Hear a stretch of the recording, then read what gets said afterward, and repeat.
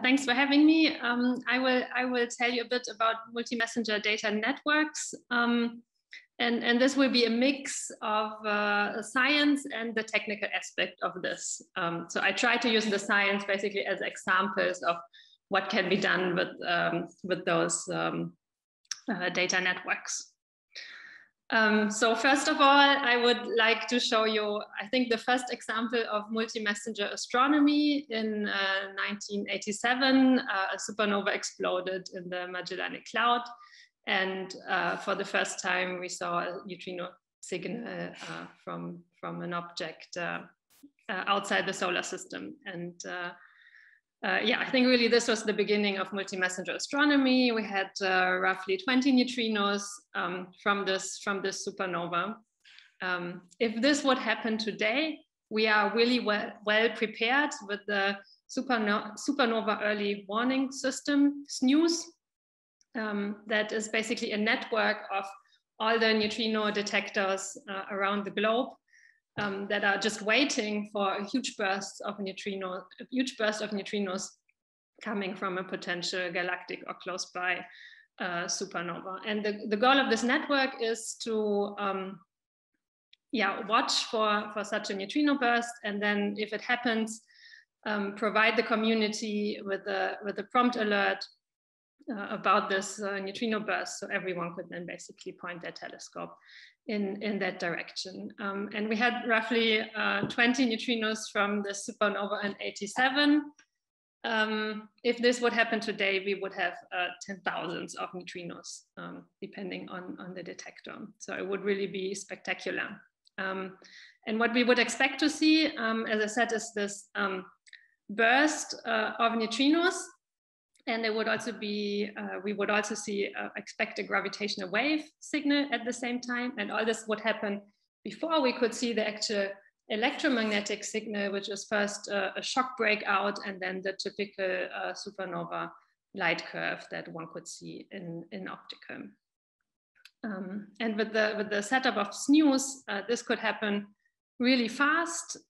This is the estimated latency for the alert that would be sent out by SNEWS, and more than 50% of the triggers would go out much below 1 minute, sorry. So we really set up well for the next supernova to happen in our galaxy. So I wanted to mention this as an example. I'm aware this is probably not really relevant for CTA. So in the rest of this talk, I will focus on extragalactic, transient or variable multi-messenger sources, and the summaries of the sources we could potentially look at is shown here in this plot by Kota and Imre. And the types of sources can be split basically in 3 different types. We have multi-wavelengths and multi-messenger sources related to supermassive black holes in the center of a galaxy. So you could have active galaxies that actively accrete material and produce jets. And in those jets, you can produce neutrinos and also gamma rays. And here we could especially look for flaring lasers. Also quiet supermassive black holes could give an interesting signature. If a star approaches too close to this black hole, it would be tidally disrupted, and parts of the disrupted star would then be accreted onto the black hole. And in some cases, you can also produce a relativistic jet. And those tidal disruption events have become really good candidates for high energy neutrino production. So this would happen in supermassive black holes, but also on the stellar scale, there are interesting source classes. The most famous one is probably gamma ray bursts, illustrated here. So if you have a really very massive star exploding, you have a extremely relativistic jet that can produce neutrinos and gamma rays. But there might be a kind of a mild version of such explosions in form of engine-driven supernova. So in this case, you would also produce a jet, but this jet is only mildly relativistic and is not energetic enough to penetrate the surface of the star, or only somehow get stuck in the envelope of the star. So most of the gamma rays would be absorbed, or you only see a low luminosity gamma ray burst. So in the extreme case, all the gamma rays are hidden, but this could still be a very good neutrino source, and those sources are much more abundant compared to gamma ray bursts. And there's another class of supernova where the supernova explodes in a very dense circumstellar medium, and then you have interactions of the ejector with this dense medium, and you could have something like basically a supernova remnant on a short time scale, and you could have effective cosmic ray acceleration on the time scale of months, and produce neutrinos and maybe also gamma rays. And then finally, you have the class of compact object mergers. Most famous one probably neutron star mergers, and you produce this kilonova signature, and potentially also jets that can produce neutrinos and gamma rays. And probably here more debated is the merger of two black holes. Normally you would not expect any multi-wavelengths or multi-messenger signature from that, except the gravitational waves. But if this is embedded in an environment that still has some gas, then you could see a signature and produce neutrinos and gamma rays in this environment. So the challenge is to detect the multi-messenger signal from those sources. There are several challenges, and let me start to list a few of them. The first one is the fact that the signal might fade quickly, especially in the case of gamma ray bursts. So really quick communication is needed to distribute the information among a network of observatories to really trigger observations quickly and get the most information out of the interesting source. And as an example here, I want to show an optical follow-up program that Antares is running, and the gray lines are optical GRB afterglows. And every time Antares detects an interesting neutrino event, they send out a trigger to a network of optical telescopes that would then, as soon as possible, observe that direction in the sky. And you see the observations that they did in the past indicated here in this colored markers. And in some cases, they really managed to observe the direction of the sky really fast. And in that case, they can then really, well, if there would have been a gamma ray burst, they would have seen it, or they can exclude the existence of a gamma ray burst. But this is an example where really quick communication is key. Another challenge is the high data rate, or the fact that the data rate will get even higher in the future with new larger observatories that cover larger volumes. So we will really expect an explosion of the data rate. And as an example, I'm showing you here this Wiki transient facility. That's an optical survey instrument, and it's producing roughly 10⁶ alerts per night. Those alerts indicate variable or transient sources in the sky. And this rate, already large rate, will even increase with the Vera Rubin Observatory, where we will expect at least a 10 times higher rate of alerts. And why we can probably handle this for like a single observatory, if we now want to start like correlating different messengers or several observatories, if we had now n observatories, each of them would increase their data rate by a factor of 10, then we quickly arrive at 10 to the power of n. So we really get an explosion in data rate. So what we need here is a smart selection of the interesting events in our large number of events, focused on a certain science case that we are interested in. For example, the 10⁶ alerts in ZTF, most of them would just be variable stars that probably for multi-messenger astronomy we don't care much about, so we could filter them out. The next challenge is that if you really want to combine data sets in a reasonable way, you face the problem that you have complex analysis on heterogeneous data sets. So you really need a deep expertise from the various experiments. And as an example here, I show you a gamma ray light curve of a flaring gamma ray source that was found in spatial and temporal coincidence with the high energy neutrino. So the neutrino arrived here, and this is the gamma ray activity over 10 years measured by Fermi. So here the immediate question that you want to ask is, how likely do we find something like this by chance?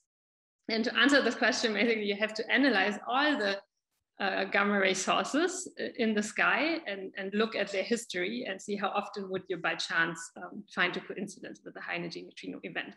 And of course you have to know how many events, how many neutrino events or neutrino alerts have been issued, what is the spatial area that they cover, and those two information have to be combined.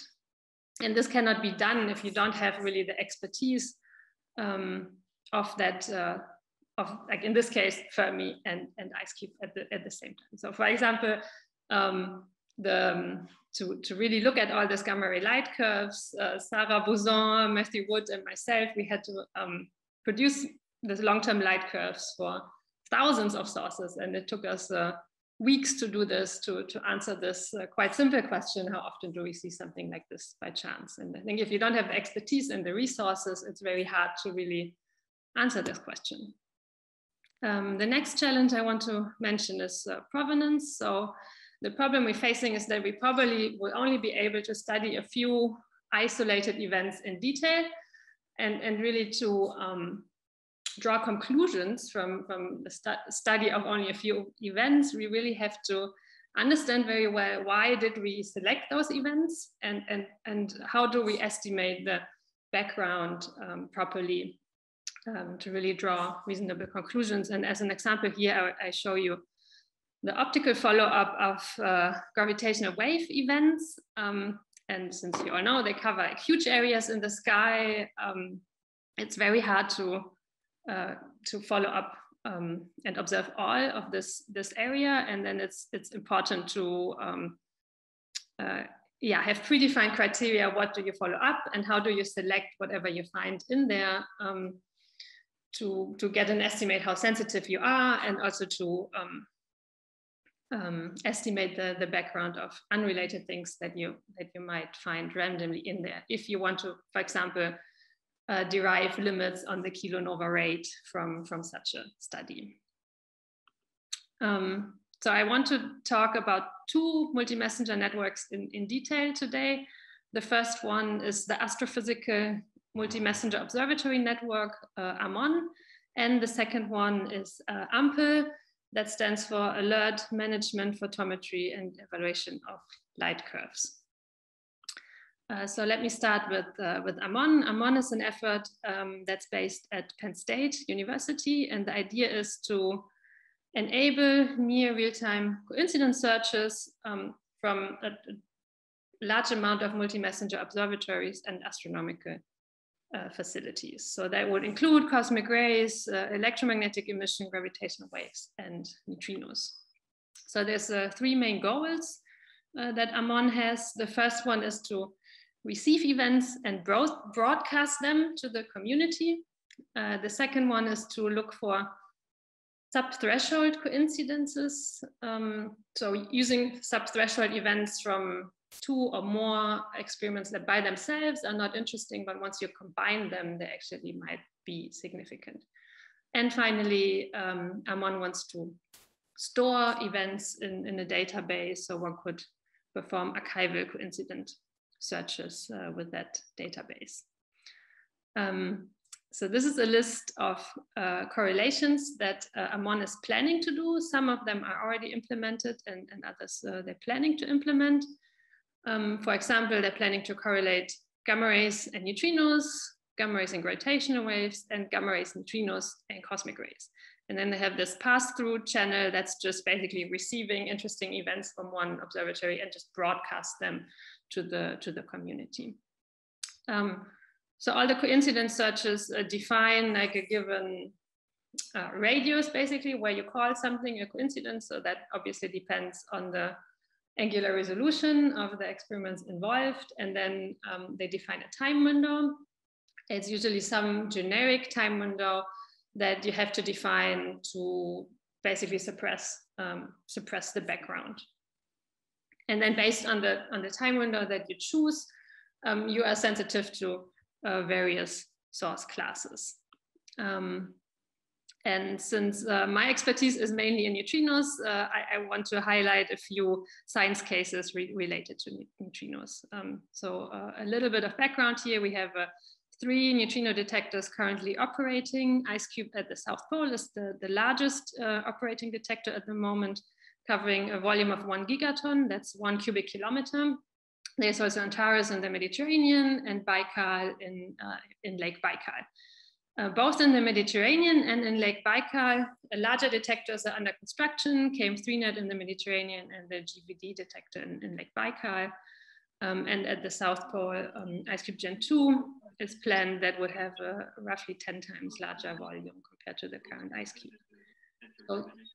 So far, we have detected a diffuse flux of high energy neutrinos that is shown here. So it's the flux times E square as a function of energy. And this is the diffuse neutrino flux that IceCube has detected. And in this plot, it's compared to the diffuse gamma ray background measured by Fermi and the ultra high energy cosmic rays measured by Auger. And there is a strong connection between those 3 messengers. First, in terms of the energy budget injected into the 3 messengers, and also in terms of how they are produced. I would like to show this here. So when you produce neutrinos, you need basically high energy cosmic rays interacting with matter or ambient photon fields. And in this interaction, you would produce neutral or charged pions. The neutral pions decay to gamma rays, and the charged pions decay to produce a bunch of neutrinos. So that already shows us there's a connection between neutrinos and cosmic rays, and also a connection between neutrinos and gamma rays, because if you produce the charged pions that produce neutrinos, you always also produce neutral pions and produce gamma rays. The problems with the gamma rays here is that they could also be produced in leptonic processes and not in hadronic processes related to neutrinos. And also when you produce them at roughly the same energies as you produce the neutrinos. And to illustrate this, I show this spectral energy distribution here. So in red, you would see the neutrinos and you have energy here on top. So we produce neutrinos at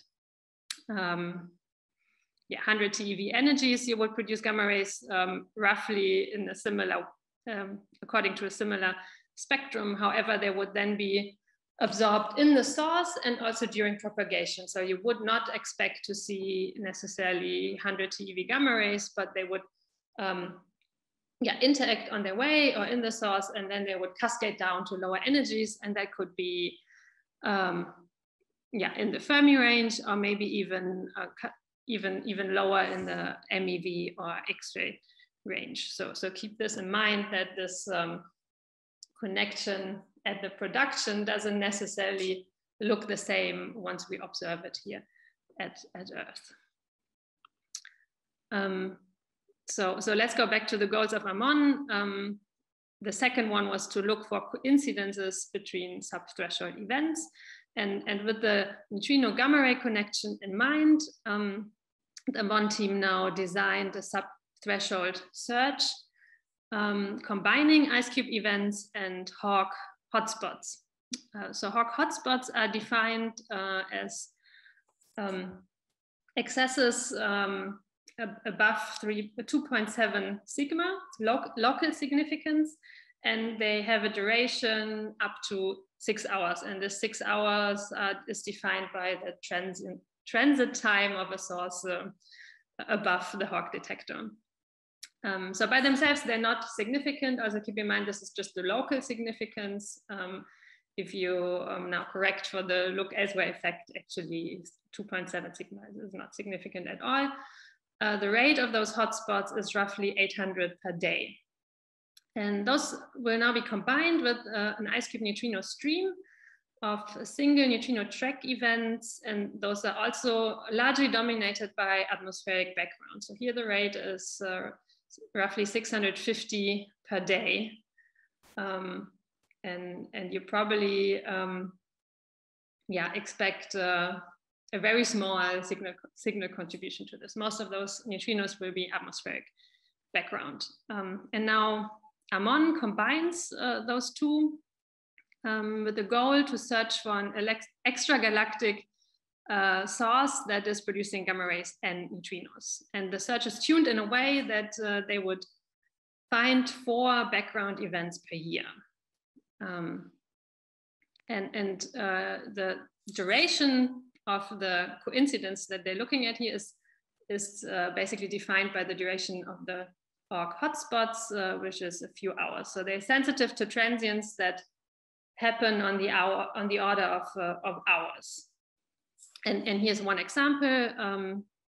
The blue one would be one of the ORG hotspots, and there were 4 neutrino events found in coincidence with this, and then they calculate a combined direction. There would be this red circle here, and then this is broadcasted by AMON to the community, and everyone with a telescope can decide to follow up on this. And I guess this is also an interesting, could be an interesting science case for CTA to follow up in the future. So this is one example for the subthreshold search implemented in AMON. Now I want to show some examples for receiving events and broadcasting them. So again, I use neutrinos as an example. So if we want to use neutrinos to trigger multi-messenger searches, then we really have to get rid of the large background of atmospheric events. And there's 2 different ways how this can be done. And to explain how we can do this, I show you here the histogram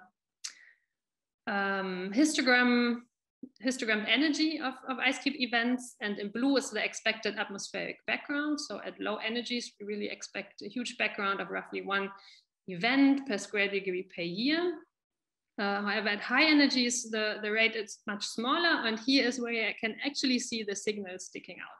So there we expect tens of astrophysical neutrinos at very high energies per year. However, at low energies, there's much more astrophysical neutrinos, hundreds per year, but unfortunately, those are buried in this very large background of atmospheric neutrinos.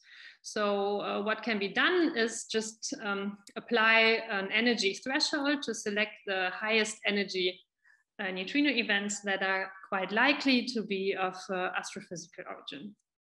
And this is what IceCube and also Antares is doing. IceCube, for example, has a so-called gold channel. So those are the most interesting, most signal-like events. We have 10 of those per year.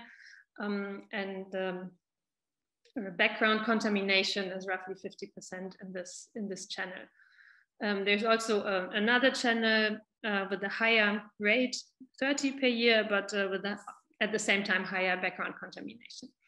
Antares has 3 different channels. They have 2 different energy thresholds, a very high energy one reducing the rate to 6 per year, the other one is 12 per year. And then they have one where they combine high energy neutrinos with the local galaxy catalog, so they can lower the energy threshold, and that gives them 12 per year. Antares currently is sending their alerts to only their MOU partners, while IceCube is publicly broadcasting them using AMON. So in this case, AMON basically gets the information from IceCube and then sends them out through the GCN network, the Gamma Ray Coordination Network, and everyone can sign up to receive those. And the most famous example for one of those events that IceCube sent out and that was broadcasted by AMON is IceCube 170922A. There was almost 300 TeV energy neutrino event. There you see the event display here. That's a nice track-like event that allows an accurate reconstruction of the direction. So in the end, the 90% error contour at the sky covered roughly 1 square degree. That was broadcasted by AMON, and as you all know, Fermi then found an already known gamma ray source in spatial coincidence with the neutrino that was also flaring at the time when the neutrino arrived. And I had already showed this gamma ray light curve that shows nicely this large flare in temporal coincidence with the high energy neutrino. In addition to that, then Cherenkov telescope, ground-based Cherenkov telescopes followed up on this, and MAGIC was the first to announce the first detection of this source, Texas of 5 or 6, in very high energy gamma rays. And here you nicely see in the significance map that it's really nicely spatially coincident with the high energy neutrino. So this is really cool. So if we believe this connection of the neutrino to the gamma ray source, which we find at 3 sigma significance, then it means that this source has to accelerate protons to several PeV in order to get this high energy neutrino. So we're covering blazar flares now in our little sketch here. But let's take a more detailed look at how this detection actually happened. So IceCube announced the high energy neutrino through Amon. And this is how this GCN notice looks like. So it's a machine readable notice. It was issued 33 seconds after the neutrino detection, and it has like the crucial information, the right ascension, declination, and the error of the source and the discovery time. So everyone with a robotic telescope could just sign up for those and automatically point the telescope in that direction. So what happened next is that IceCube performs now a more time-consuming reconstruction that takes a few hours, and once they have the result, they send out a GCN circular. Unfortunately, this is not a machine-readable message, and you see it here. So the important information are the new right ascension and declination down here, and it took 4 hours in this case to issue this message.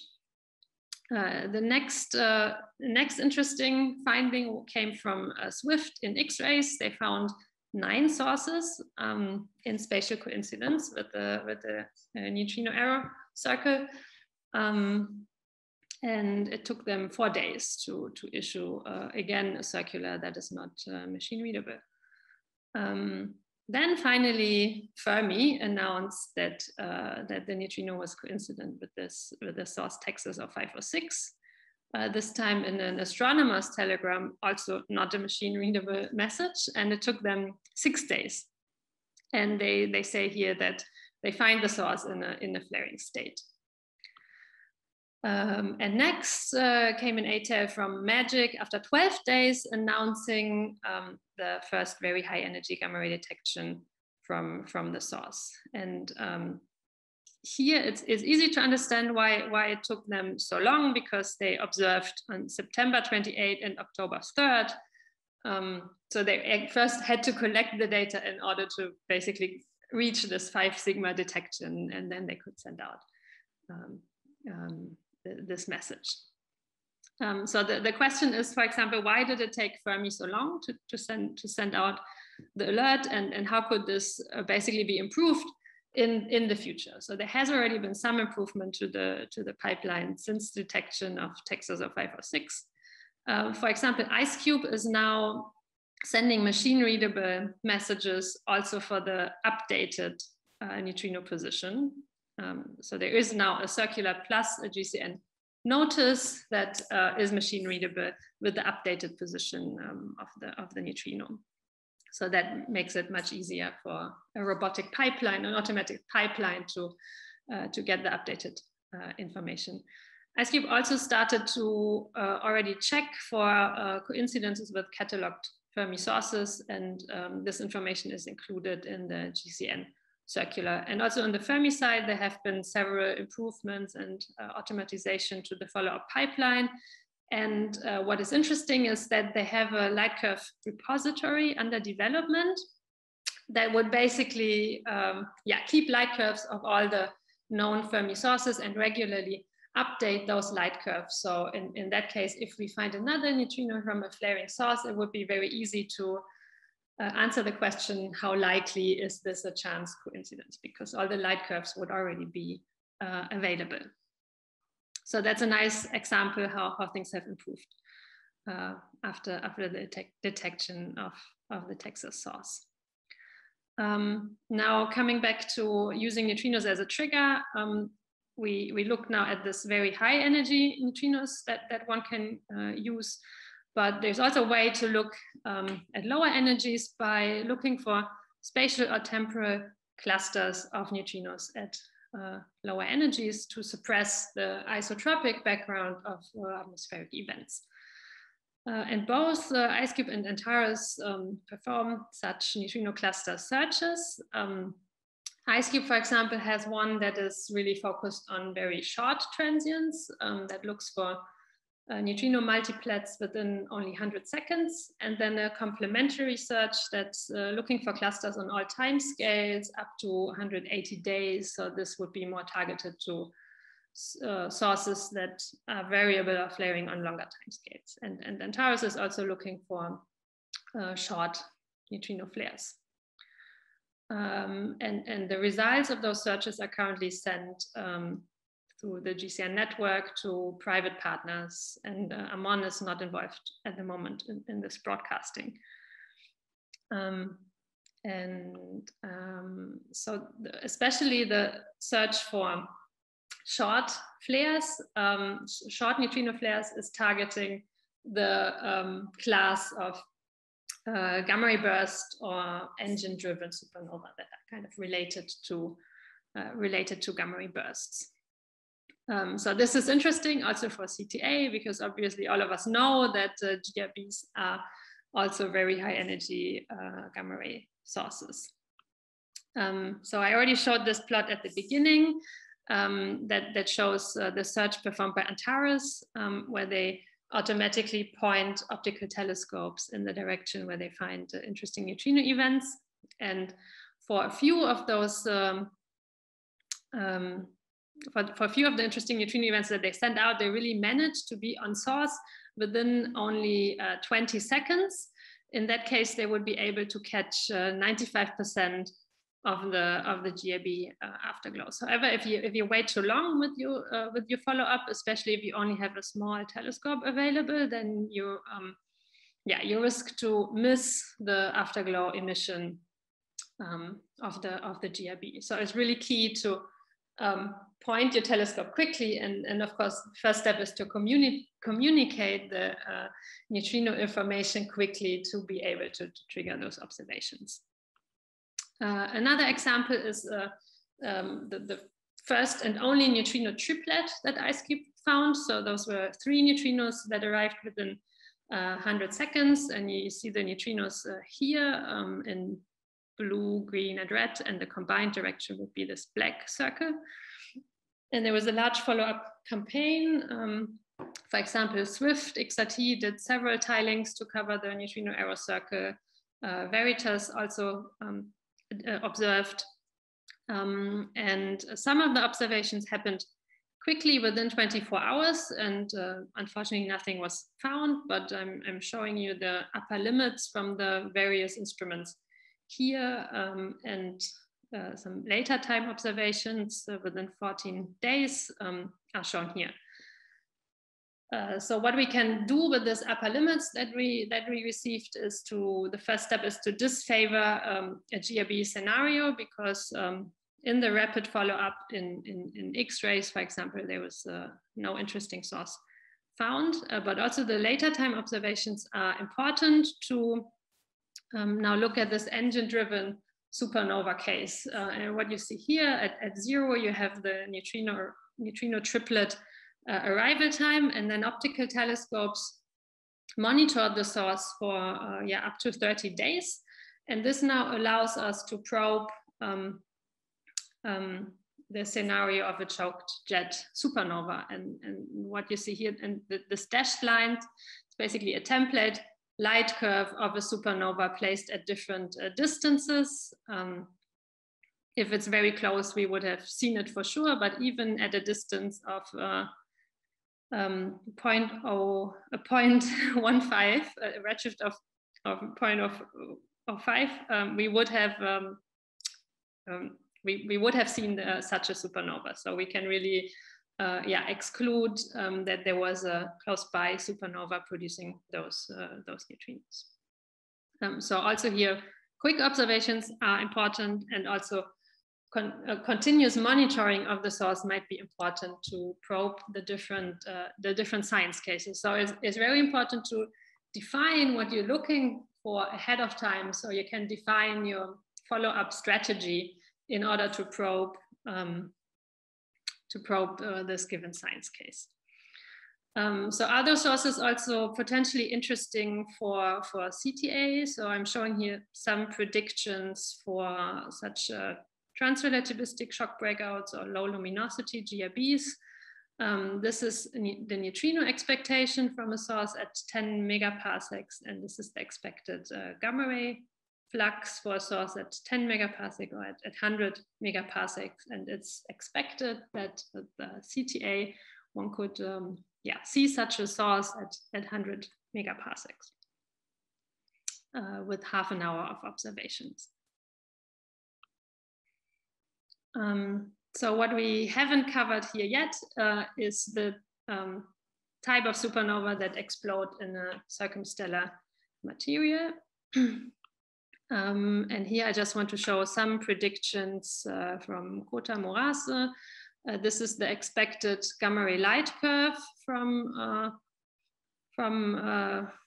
an interacting supernova.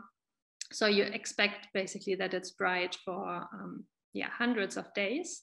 Here you see the neutrino and the gamma ray spectrum that you expect. Of course, it all depends on the model parameters, but the gamma rays are shown here, and unfortunately, there's kind of this high energy cutoff. Therefore, it's important if we want to see something like this with CTA that we manage to go to low energies. And here we see what CTA or Fermi could do. Depending on what kind of interacting supernova we see. So Kota here looked at 2 different template supernova, basically. And then depending on the distance, it could actually be seen in 50 hours of observation with CTA, especially if we manage to go to low energies. So those interacting supernova, as you can see here, they're expected on much longer time scales compared to the choke jet supernova. So one really would have to observe on timescales of months to see the expected gamma ray emission in this case. So how do we know that a close by supernova exploded? You can of course go and read all the ATELs every day, and then maybe you will find out, but there's a much more convenient way. You can sign up for alerts from the transient name server. So this was started by the optical and UV community, especially the supernova community. Every time they find a supernova, it is reported to the transient name server. You can also upload spectral information there. And then other people can sign up for alerts from this transient name server. For example, robotic follow-up facilities could immediately get information from optical surveys and then perform follow-up in a different wavelength or spectral follow-up, for example. Recently, also radio surveys have joined, and they report their FRB findings to the transient name server. And there is some discussion to also include gravitational wave and higher energy surveys to this transient name server. So let me show you some examples. So here I use the transient name server to search for events of the type supernova 1C broad lines. So those are stripped envelope supernova with broad lines. Those are the ones that are the most promising candidate for hosting a choke jet. So you see there's a bunch of them. You get basic information, the name, the coordinates, who reported it. And what I found interesting is if you scroll a little bit to the right, you get the data that was used to discover this, and also who sent the information to the transient name server. And you find things like the Atlas bot, for example. So this is using Atlas data. It's an optical survey instrument, and it's automatically defining that this is something interesting. So automatically selecting the candidate and sending the information to the transient name server. And then other people can now follow up. Probably this classification came later after someone picked this up as interesting and took a spectrum of the source and added this information here. Also, Alerts is also a similar bot. On the other hand, also, you can also add something by hand. So this one added by Stanek, that's Chris Stanek at Ohio State University, that probably found something interesting in assassin data and then just added this information by hand here. But most of the sources nowadays are actually added by machines. And one of those machines that's communicating with the transient name server is AMPL, that's also serving as a multi-messenger network. So AMPL started as a broker, so-called broker for the Zwicky Transient Facility. That's an optical survey instrument that's basically sending all the candidates for variable or transient sources that it's finding in real time, and AMPL is receiving those, and on top of this provides a framework to host user contributed code. So you can submit your own code that does some smart selection with the transient. It also provides provenance tracking because you can use this identical framework in real time on archival data and also for simulated data streams. So this is very powerful to really study the effect of your selection criteria and so on. And all the code is open source. A few more technical details. So the way this is set up is that the users actually design their own analysis schema that can request so-called units that are already provided or could be also added by the users. So the units are pieces of analysis code that can potentially be very simple or very complex. For example, you can do some alert filtering, you can match with existing catalogs, you can get some information about the spectral energy distribution, you can automatically schedule spectral follow-up, for example, and you can distribute alerts to different sources, for example, to Slack, per email, whatever you want. So this really provides a framework to efficiently distribute and co-develop multi-messenger software. And I think this is a nice example to really define a complex science case and then perform a targeted search for sources that are defined by your science case.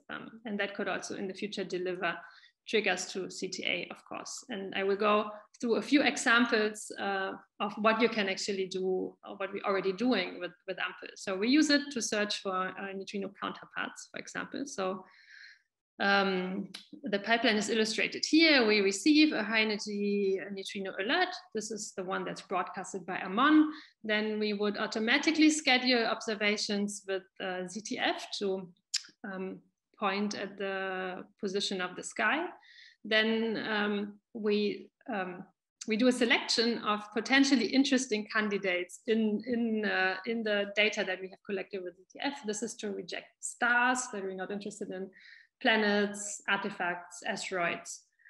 And then the next step, we would probably end up with a handful of candidates. And now we can actually perform follow-up observations with other instruments that have a small field of view and that are more restricted in how much observations we can make. And that's, for example, Swift and X-rays. There could be spectroscopic follow-up or radio observations. And once we do that, we can then actually classify the source candidate found by ZTF, and we select those that are interesting neutrino sources. And we one thing we cover with this is the source class of tidal disruption events. And we found one really interesting candidate here is the tidal disruption event AT 2019 DSG, because no one can remember those numbers. The ZTF black hole group calls all the TDE candidates after Game of Thrones characters. So this one is Bran Stark, much easier to remember. And we found that Bran Stark was in spatial coincidence with the high energy neutrino that was sent out as an Amon alert. And you see the optical light curve that ZTF had recorded for the source here. And the neutrino arrived roughly 150 days after the source peaked in the optical.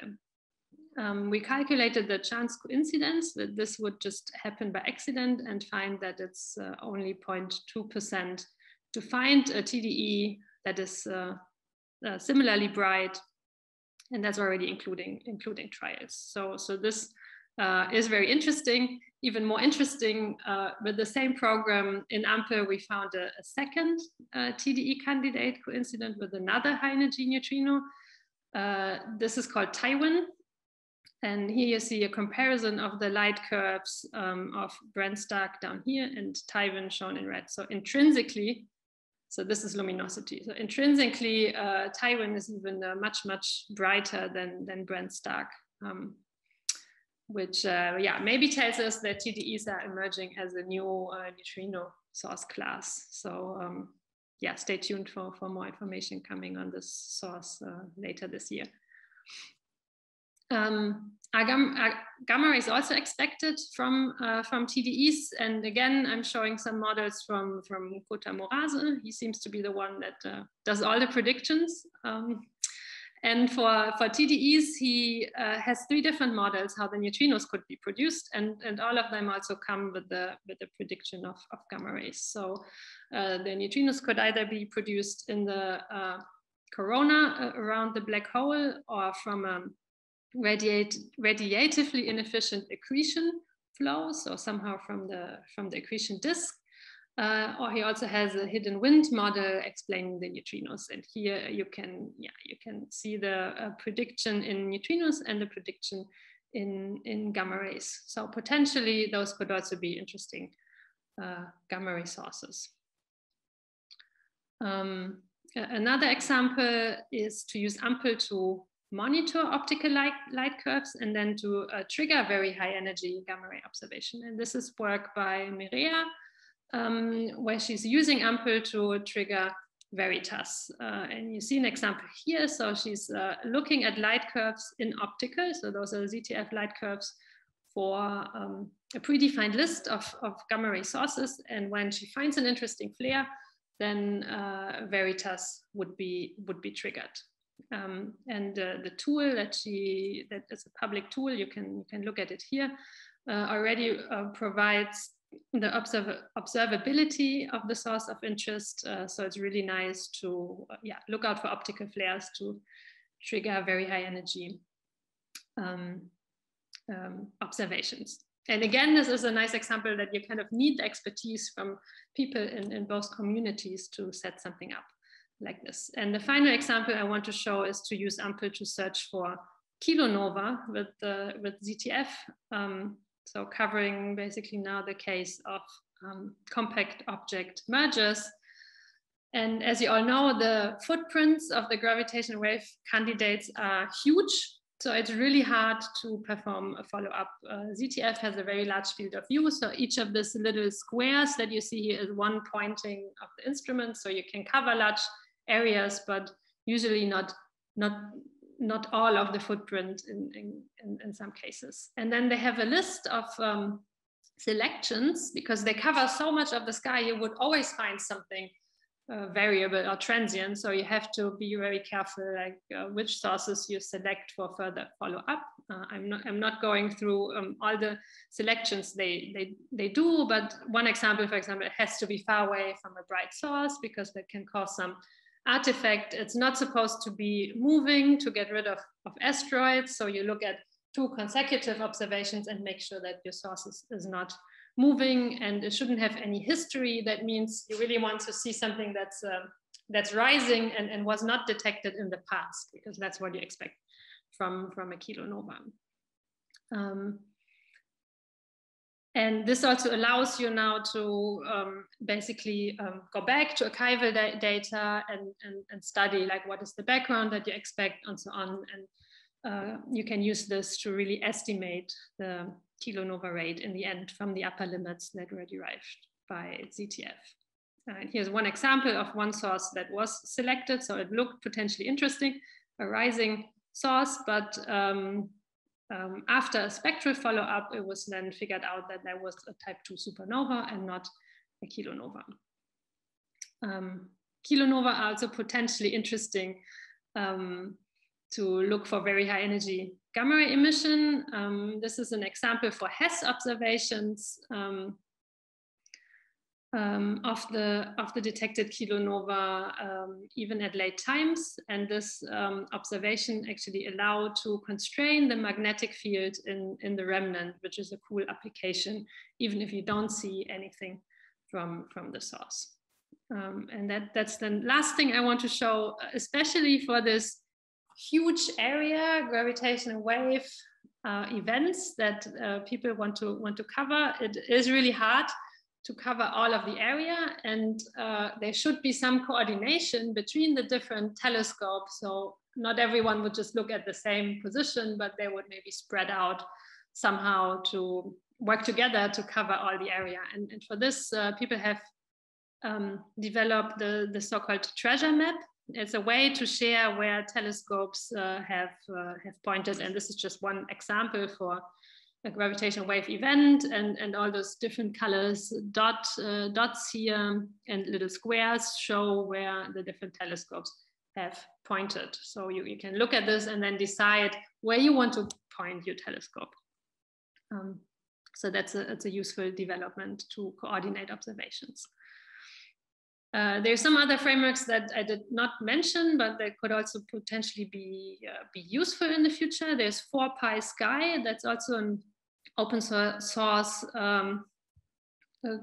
software package built for rapid and automated reporting and response to astronomical transients. This is mostly developed by the radio community. There's a SCIMMA, that's a US effort, stands for Scalable Cyber Infrastructure to Support Multi-Messenger Astrophysics. And the goal here is also to have distributed data handling, computing analysis, and it's basically also a platform where people can develop code together. And I want to mention the Time Domain Astronomy Coordination Hub TAG. That's a follow-up of GCN. That's funded by NASA and will be using the HIASAC database.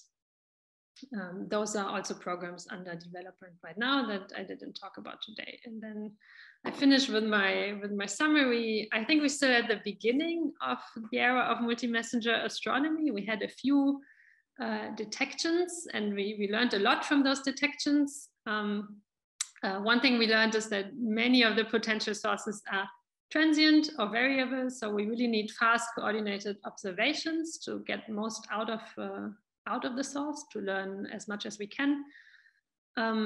Some of the source classes I talked about have not been observed yet in TeV gamma rays, but some of them have actually good prospect to be seen by CTA. So I think that would be very exciting for CTA to join this effort of multi-messenger astronomy. I talked about different networks to trigger and coordinate observations. Yeah, they already exist, and some of them are still under development. They allow to combine observations at a high level, at the catalog level, for example. But if you really want to go lower to test really predefined complex science cases, you really need the expertise from all the involved experiments. So it's not just correlating everything with everything. So that would be one approach to test a given science case scenario. Or the alternative approach would be kind of to correlate everything with everything and try to find something unexpected. And I hope with this two examples that I showed, Amon and Ampel, I could give you a good overview of what is actually happening right now and what will be possible in the future. Thank you for your attention.